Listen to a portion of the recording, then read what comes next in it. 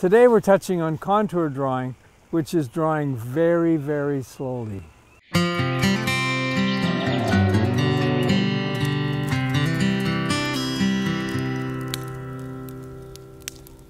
By far the most important aspect of all of this is to pay attention and to really see what you're looking at.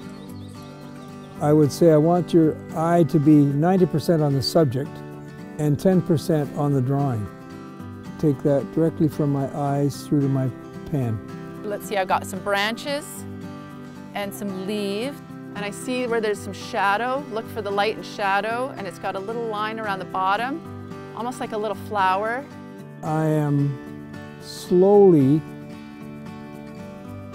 doing the contours of the tip of this pine cone. And I'm making it almost life-size.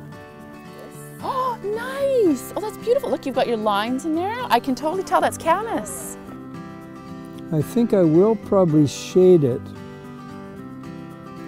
just because that adds to the excitement of the 3 dimensions.